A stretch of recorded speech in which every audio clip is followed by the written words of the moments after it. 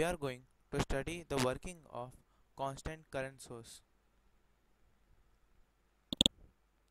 The parameters to be found while studying the constant current source are I reference and output current.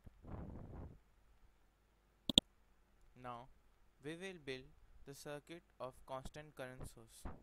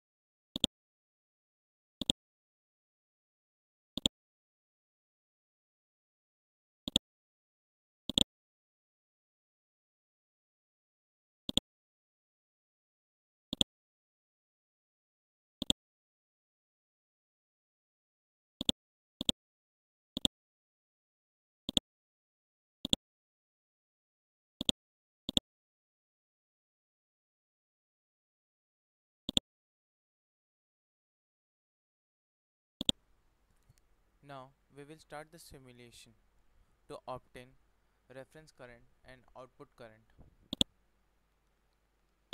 Output current is obtained as 198.6 microampere, whereas reference current is obtained as 200.2 microampere.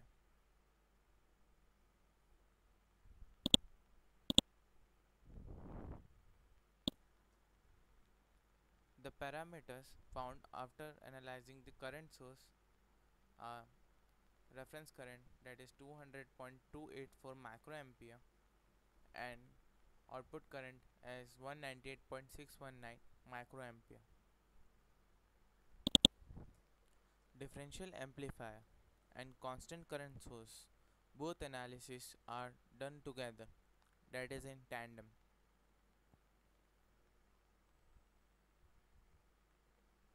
Thank you.